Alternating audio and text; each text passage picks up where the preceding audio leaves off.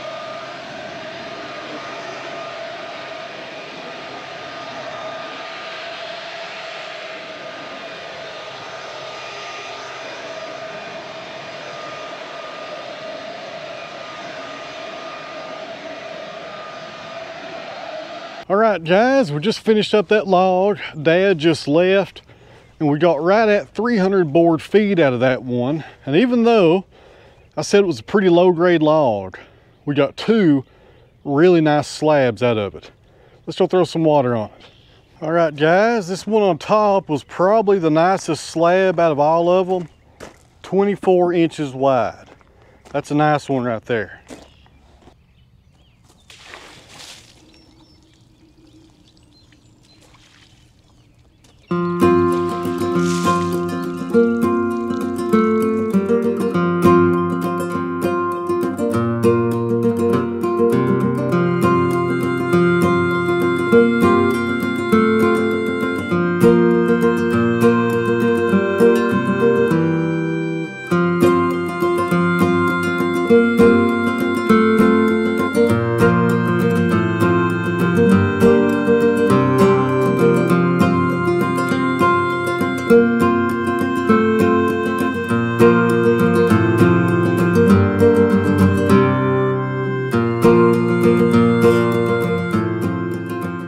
Tell you what, guys, that was a nice one, and that's one of those cases when you shouldn't judge a log by its cover, because you never know what's hiding under the bark.